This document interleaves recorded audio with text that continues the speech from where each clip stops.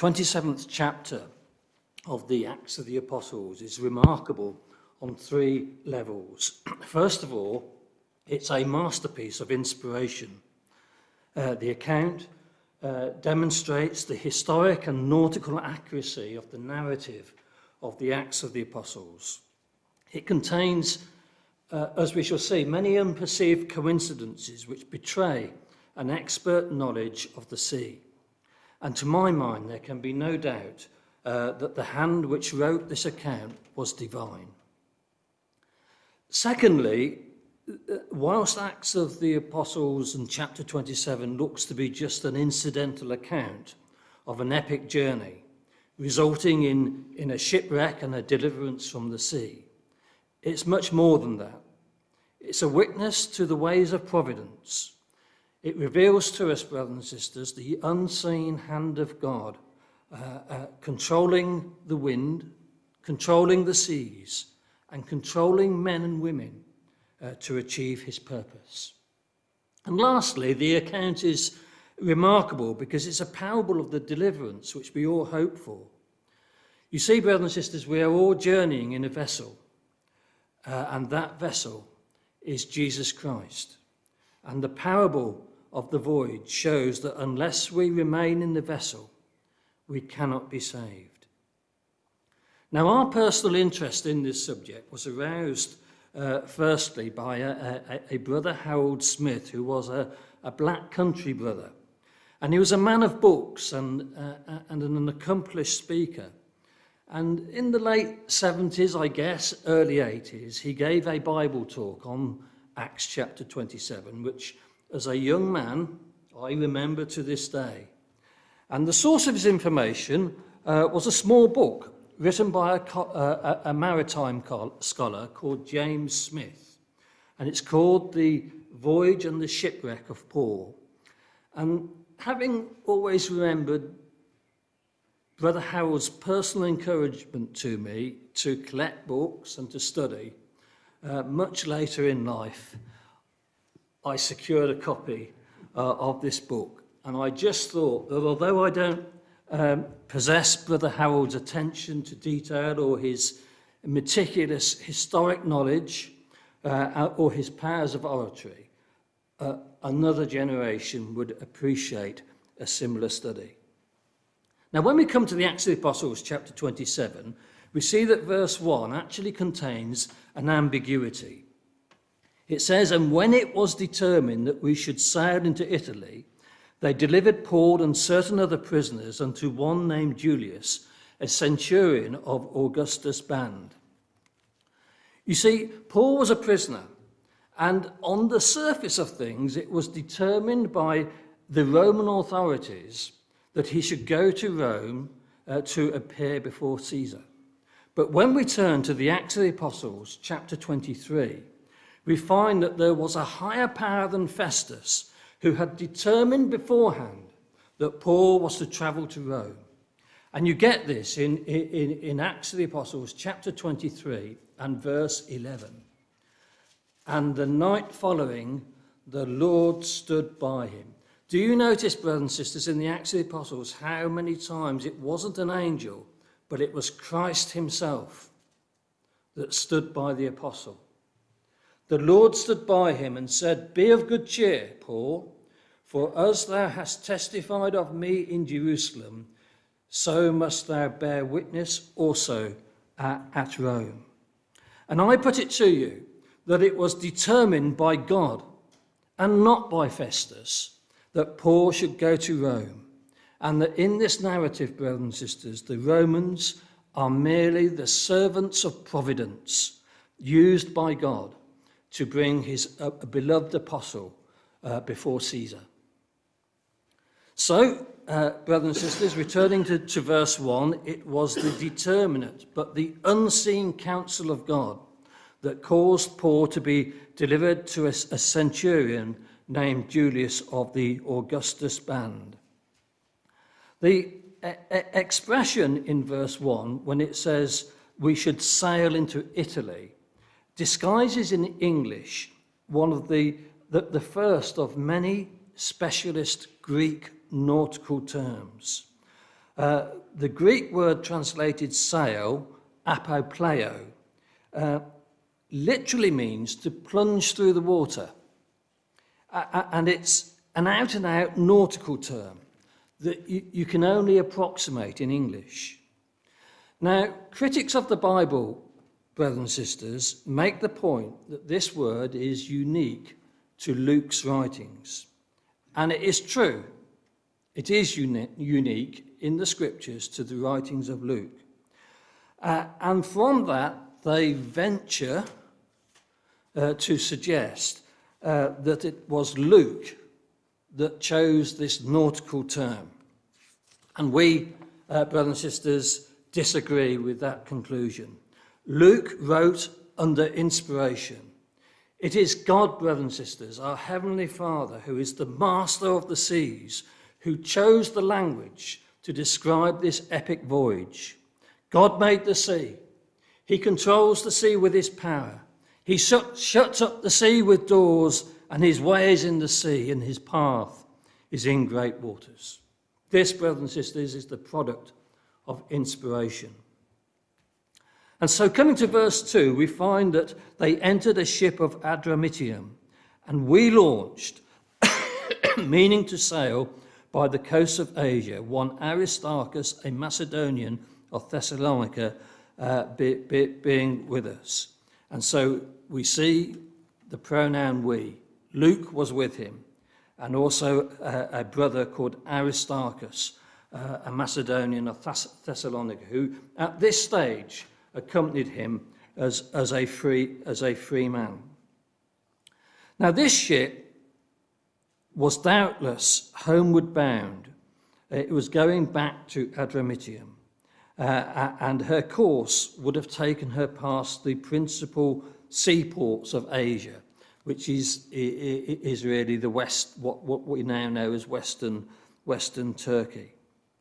And Paul had sailed that route before, but he'd sailed it in reverse. So let's go now to the Acts of the Apostles, chapter 21, and you will see that Paul, an experienced sea traveller, had actually gone from the coast of Western Turkey, from Ephesus in particular, and had sailed back to Phoenicia.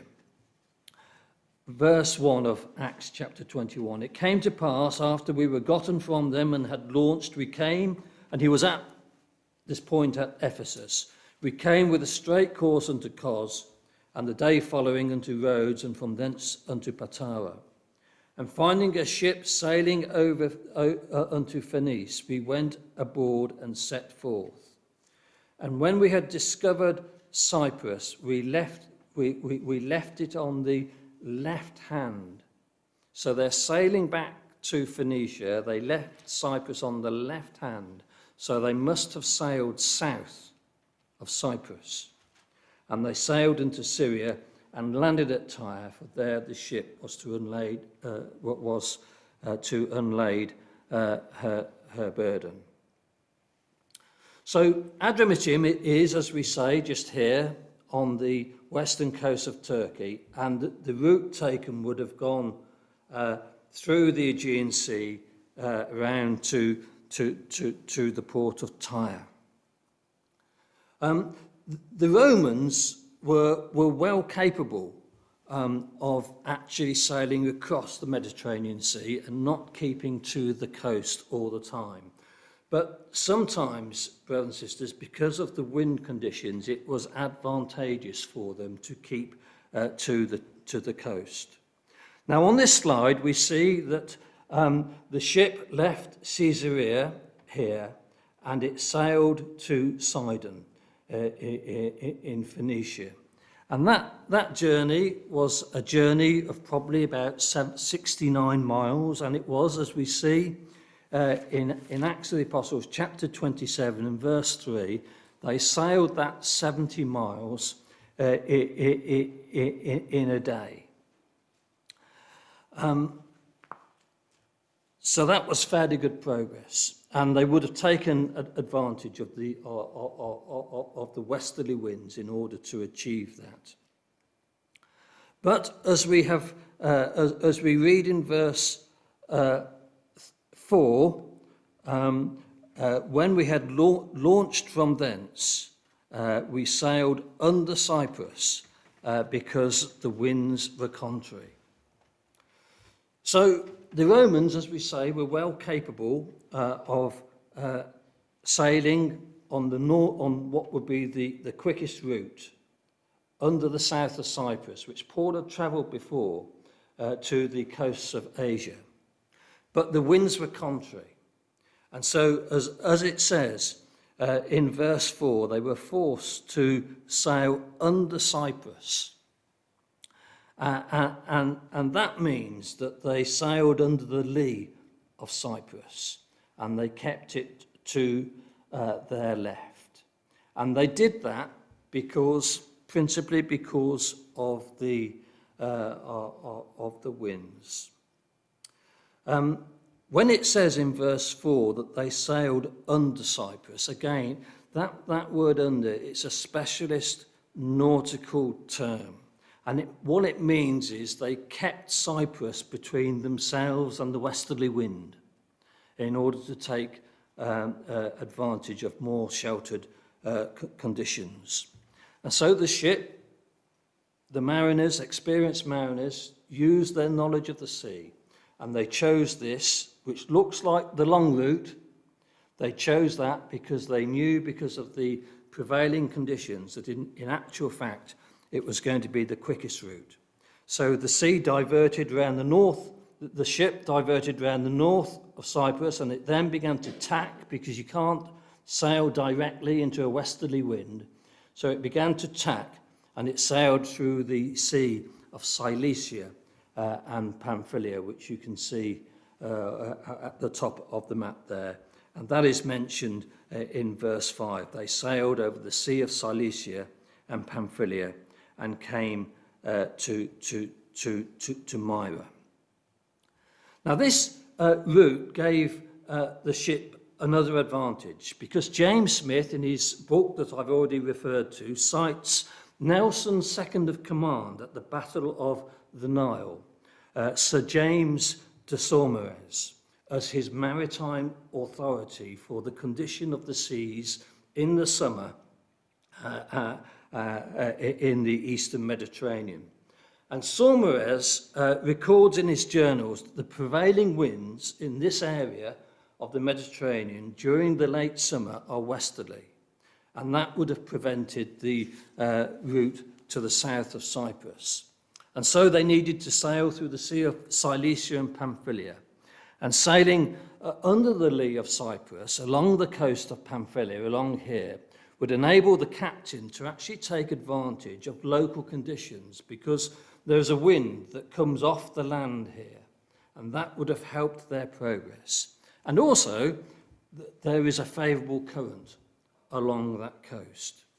And so here we have, brothers and sisters, maritime logic that would really only be known by experienced seamen, and it supports the authenticity of the record which we have in front of us.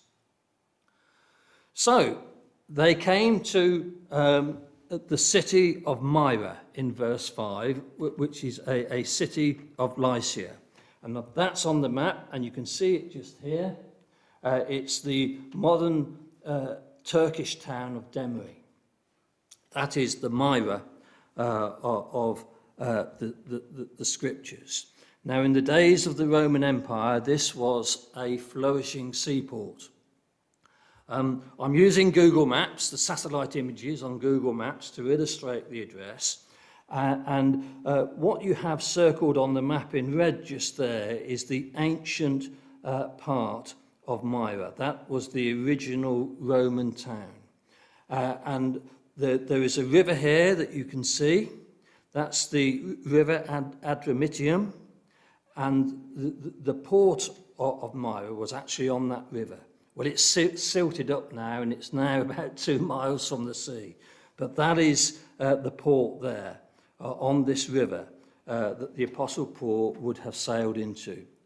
And you know, Myra was a prosperous town in those days. That's the picture of the now deserted harbour where the Apostle Paul would have docked in this ship.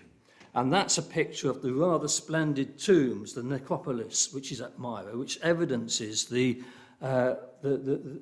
importance and the prosperity of this city in Roman times. And of course, Romans, ever lovers of supposed culture, they had their own theatre. So it was a prosperous place in the days of the Apostle Paul. Now here we read that in verse 6, the centurion found a ship of Alexandria sailing into Italy, and he put us therein. So they changed ship to make further progress, because the one they were in was only going to Adramyttium, so they needed to change a ship, and they found one that was bound for Italy, which is where they wanted to go.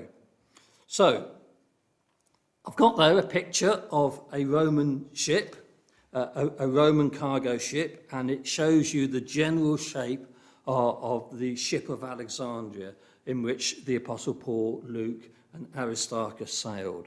It's very typical. It had a foresail here, it had 2 rudders there, and it had a single mast. And that is the basic format of a Roman cargo ship. But this ship, brothers and sisters, that the Apostle Paul sailed in was a large ship. And we know that it was a large ship because when we go to verse 37, we find that the ship was carrying passengers, and it had 216 persons on the ship. So it was a ship of some size. It was a much larger proportion ship to the one which is shown in this illustration.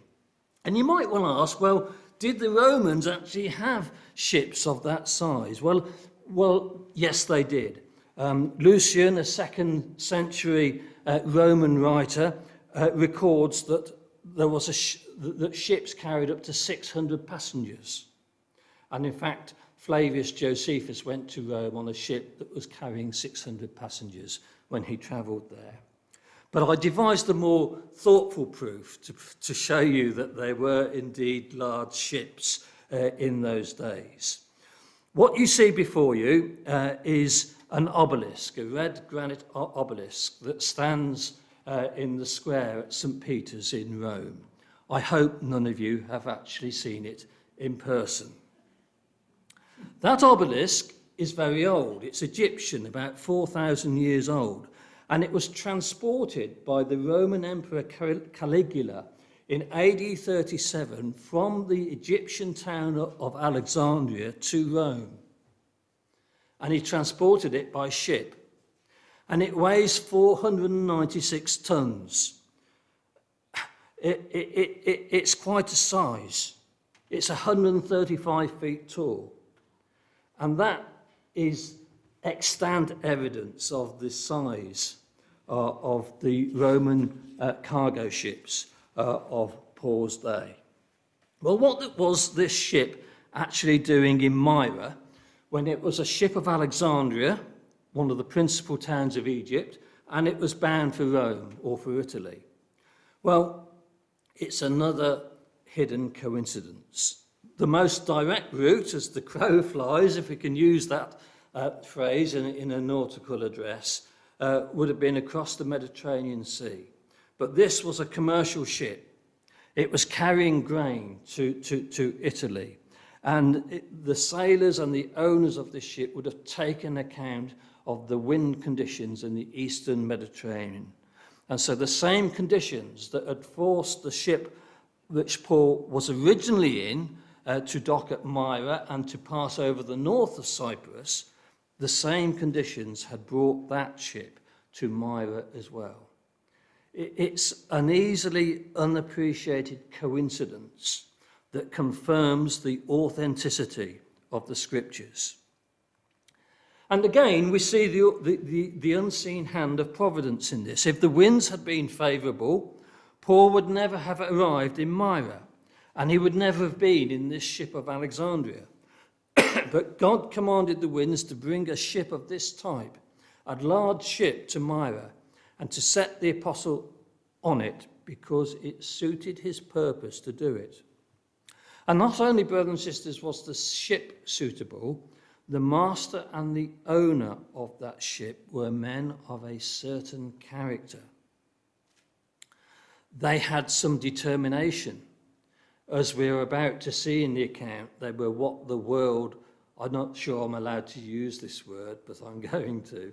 They were what the world calls chancers. They were prepared to take risks.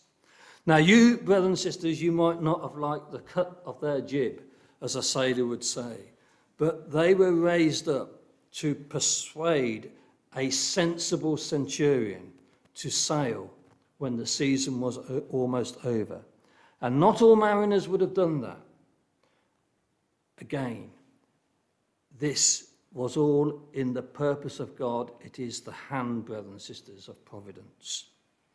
Now, loosing from Myra, again the winds were unfavourable, and I'm referring now to verse 7 of the narrative. Acts chapter 27 and verse 7. And when we had sailed slowly many days and scarce were come over Cnidus, the wind not suffering, we sailed under Crete over against Salome. The distance from that they were to sail from Myra, which is just here, to the next place that is mentioned, which is Cnidus, and that's this peninsula here, and the port is on the end of the peninsula. That is a distance of 130 miles, 130 geographic miles. And with a fair wind, that would be about a day sailing, perhaps a little bit more. Remember when they went to Sidon? 67, 70 miles, that they did that in a day. So this wouldn't normally have taken any time at all. But it says in the text of verse 7, they sailed slowly many days. And that, as it says, was due to the wind not suffering, as the wind was contrary. But it seems, however, that they were able to make progress because there is a favourable current along this coast. There are calmer waters that would enable them to sail closer to the wind. And again, brothers and sisters, we see the hand of God. This ship was being delayed. God was delaying this ship. And the delay of many days made the decision to press on with the journey at Fair Havens even more marginal than it might otherwise have been. Now, the ship would have been protected from the extremities of the adverse winds as it hugged the coast. But once it got beyond this peninsula, the peninsula of Cnidus, it was in the open sea, and it was subject to the full force of the weather. That's an aerial picture, by the way, of the port of Cnidus, and you can see it there right on the tip of the peninsula, and that's the place that's mentioned in verse 7. So, from Cnidus onwards, the seas around Cnidus, the normal route which you would want to take if you wanted to sail to Italy was through the Aegean archipelago.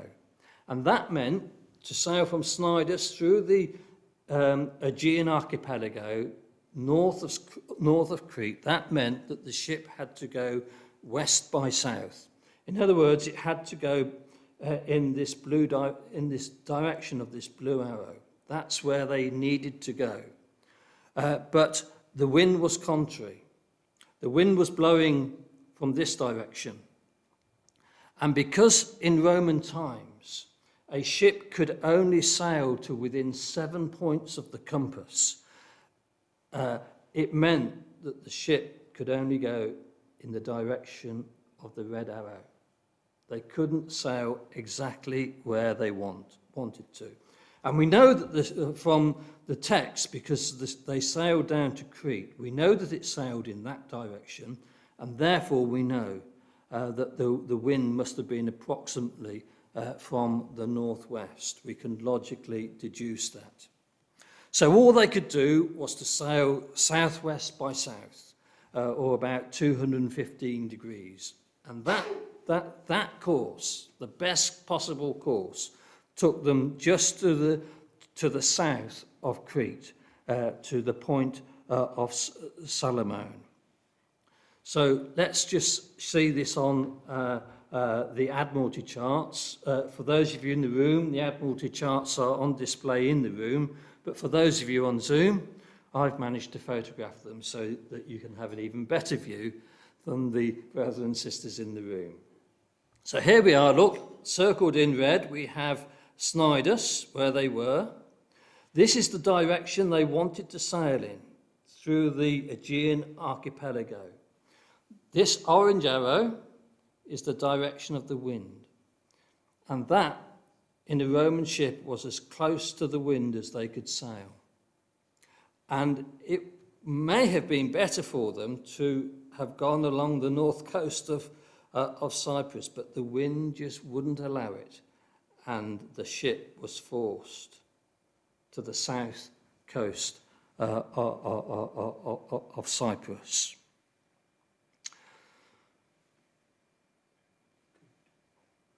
So that's the route on this next slide that the ship actually would have sailed. And you can see in more detail the point of Salomone, which is mentioned in the text right at the end of verse 7.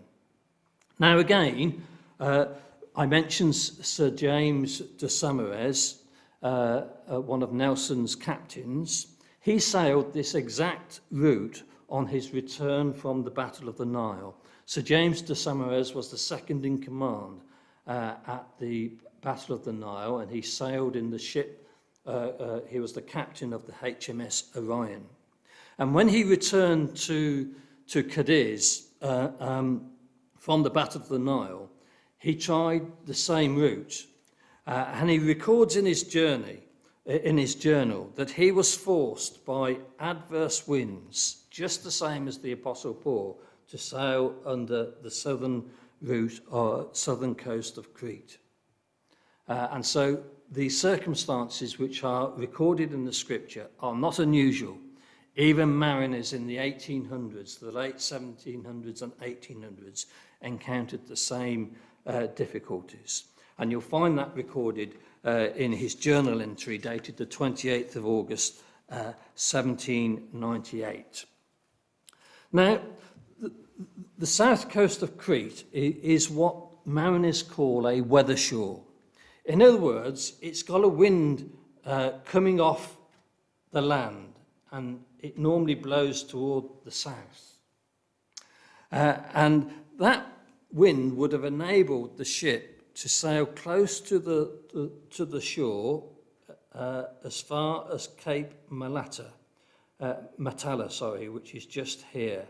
I've circled it in red. And what actually happened is that they decided to dock at a place called Fair Havens just before they reached Cape Matala. And we find that is recorded for us in verse 8. And hardly passing it, in other words, passing very, very close to this point, Salmone, they came to a place which is called Fair Havens, and it's just there on the south coast of Crete, which was nigh to a city called Lassia. So that's a picture of Fair Havens. It's not really a harbour, it's more of a bay.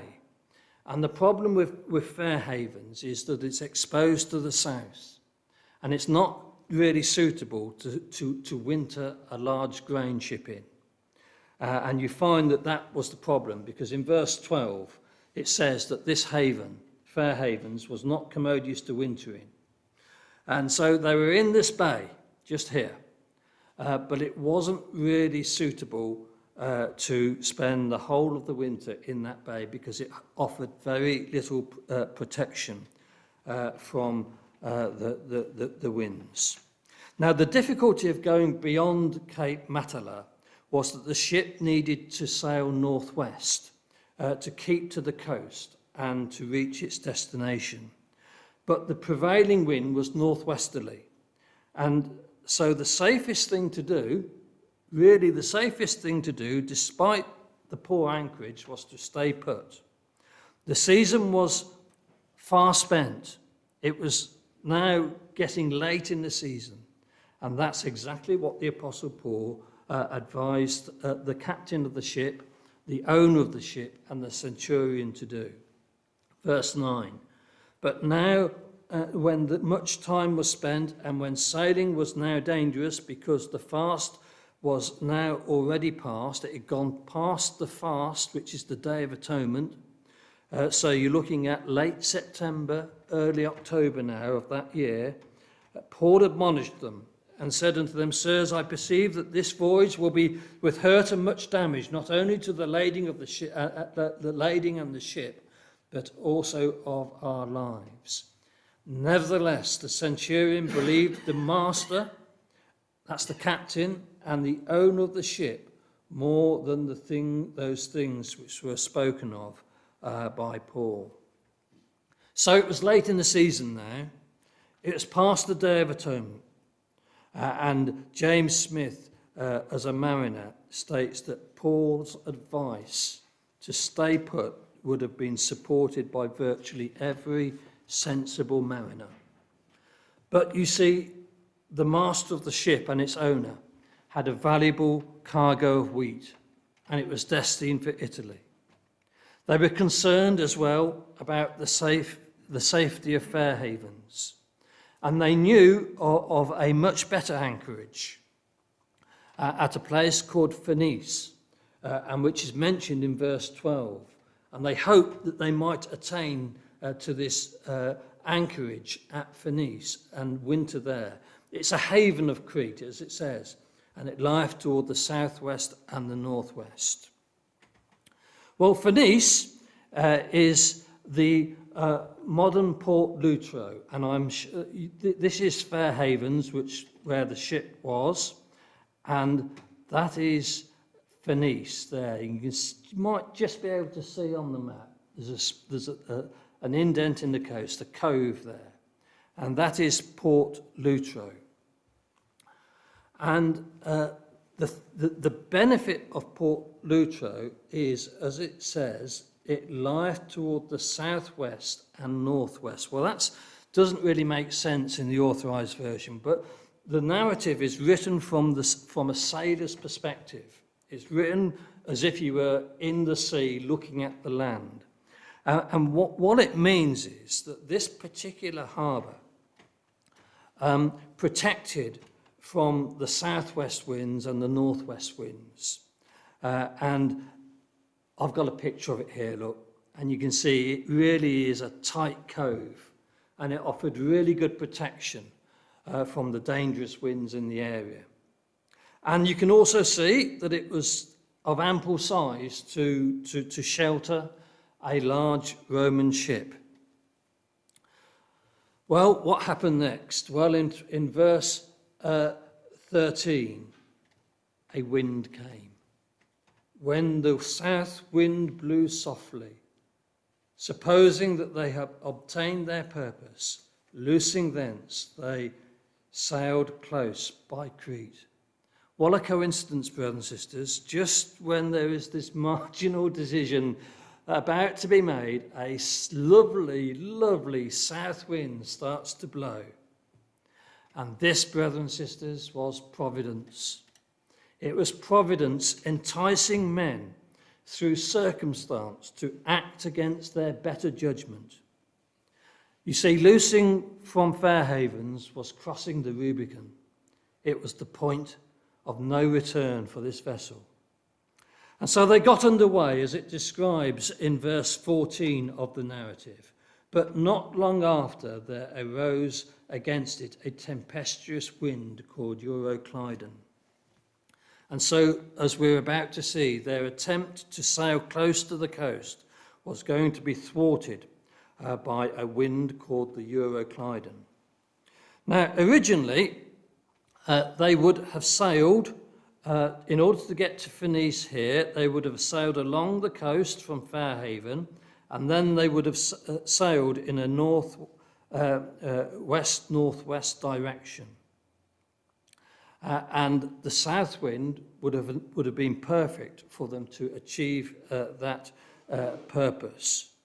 But look at what it says in verse 13. It says, verse 14. It says, "not long after." And that phrase, "not long after," is a relative term. And it means that they could only just really have left the bay at Fairhaven. And it certainly means that they were less than halfway. So we know more or less exactly where the ship was when the Euroclydon started to rear its ugly head. The destination, Port Lutro, or Phoenice as it is in the scriptures, was only 38 miles away, and they would have been less than half that distance, less than 17 miles on that course, when this fearsome wind started to drive the boat. And that wind, as we can see, drove them to a certain island called, that they were driven, as it says in verse 16, under a certain island which is called Clauda, and we had much work to come by the boat. Now, when you look at the charts and you look at the island of Clauda, which is now known as Gavdos, just here, you can see that if the ship was driven past this island, then it must have been blowing them away from the coast of Crete. And their best endeavours were resorting in a west-southwest course.